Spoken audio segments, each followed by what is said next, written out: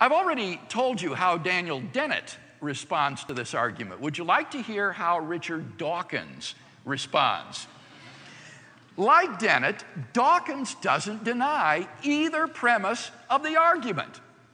Instead, he merely questions the theological significance of the argument's conclusion. He writes, "Even if we allow the dubious luxury of arbitrarily conjuring up a terminator to an infinite regress and giving it a name, there is absolutely no reason to endow that terminator with any of the properties normally ascribed to God: omnipotence, omniscience, goodness, creativity of design, to say nothing of such human attributes as listening to prayers, forgiving sins, and reading innermost thoughts."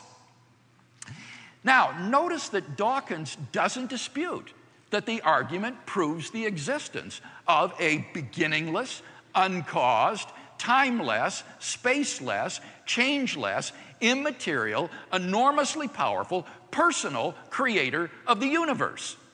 He merely complains that this creator hasn't also been shown to be omnipotent, omniscient, creative of design, listening to prayers, forgiving sins, and reading innermost thoughts.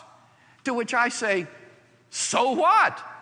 The argument doesn't aspire to prove such things.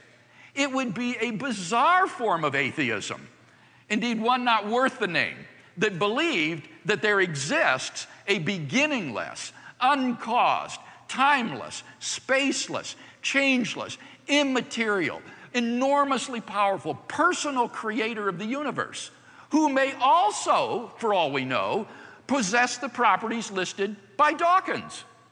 If Al-Ghazali's argument is right, then Dawkins' atheism is philosophically bankrupt.